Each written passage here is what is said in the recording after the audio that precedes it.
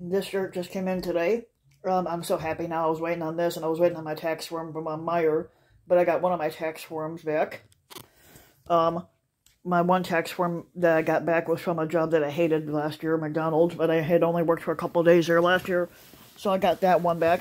And don't ever work for McDonald's. I said it's not a job that I wanted, but obviously I got set up with some program that put me there, and they knew I hated it, so eventually I ended up leaving after a year.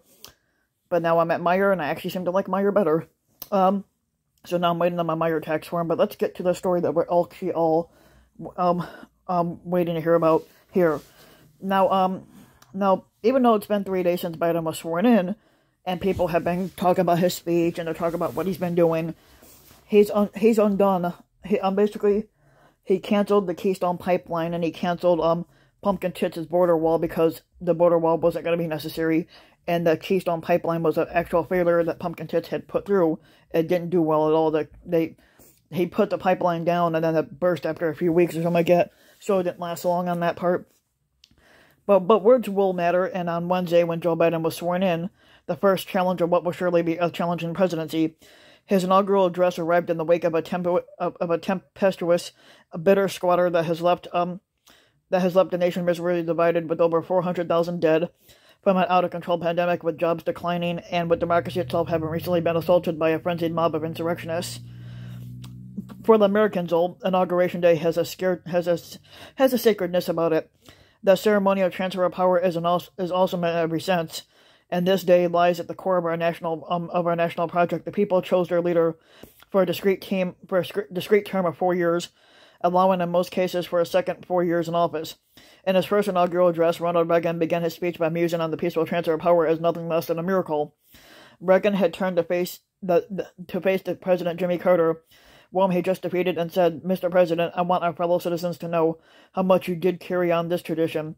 By your graciousness, cooperation, and the transition power, you have shown a watching world that we are a united people that's pledged to maintaining a political system which guarantees individual liberty to a greater degree than any other, and I thank you and your people for all your help in maintaining the continuity, which is the bulwark of our republic." But cameras had closed in on Jimmy Carter, who looked genuinely moved, but Reagan paused, letting the words sink in. The transfer of power is a key ritual of our democracy, and it's been 152 years since a president has declined to attend the inauguration of his successor, and that was in the wake of a deadly civil war. And by his refusal to attend the inauguration, Pumpkin Tits now joins Andrew Johnson and two others in this company of shame. Even Pumpkin Tits in 2017 gestured gratefully to Obama before almost immediately trashing him and his administration, summoning a vision of rusted-out factories scattered like tombstones across the landscape, summoning a nation riddled with crime and gangs and drugs, declaring that this American carnage stops right here and stops right now. Obama did not smile. Biden's speech today was one of what they call tempered optimism. He didn't tell us that happy days are here again, but he observed that we celebrate the triumph not of a candidate but of a cause, the cause of democracy. My favorite sentence followed. We've learned again that democracy is precious and democracy is fragile, and at this hour, my friends, democracy has prevailed.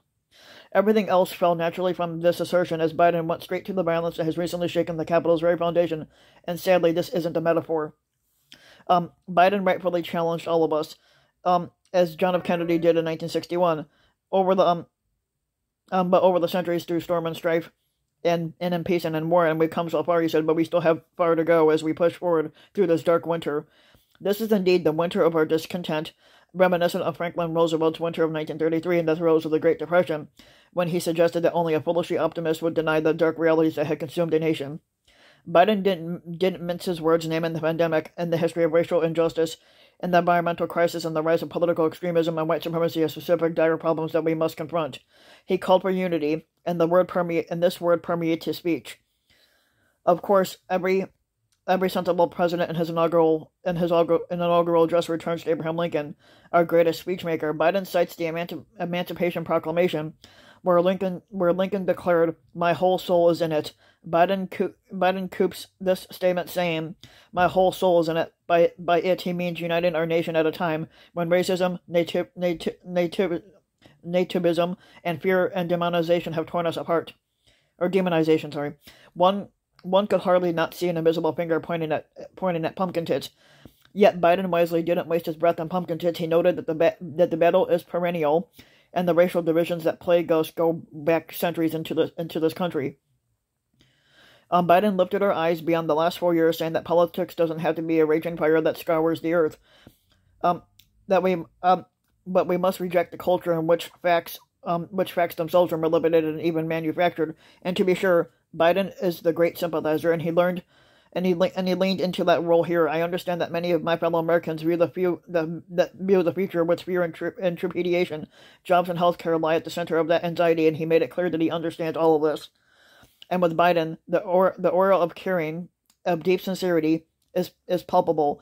But we know that what he's been through with horrendous family tragedies and the sadness illumines the man now, and he doesn't shrink from the challenge ahead of us. But we are entering what may be the toughest and deadliest period of the virus, and perhaps his most poetic moment. Biden intoned, "We may endure for a night, but joy comes in the morning," and this alludes mainly to Psalm 30 in the Bible, but one cannot hear an echo of Reagan's morning in America.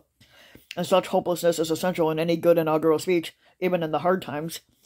Biden's inaugural speech was in retrospect a balancing act that succeeded admirably in speaking honesty about the multifaceted crisis at hand, while delivering a full measure of optimism. He wants to return us to America that's marked by decency and dignity.